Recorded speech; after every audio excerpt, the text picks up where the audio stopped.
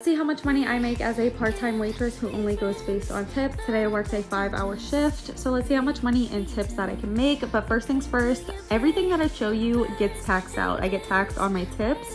From card to cash, the computer automatically does that for me. Also, the amount I show you is after I tip out the busser and the bartender. Also, this is also a part-time job while I'm in school, so let's see how much money I can make. $9.05. Then I got another $9.05, but that was on a party I had to split with someone else, so they gave us that. But then they also gave us each $25 cash. So we each made $34 off of that party. Then I got $9.64, $7, $32.36, $15, $5, $30, and then on top of that they gave me a 20, so I made $50 off of that party. And then I got a Zelle tip, which was $15, so in total I made $122 on card, $55 in cash, so I made a total of $194.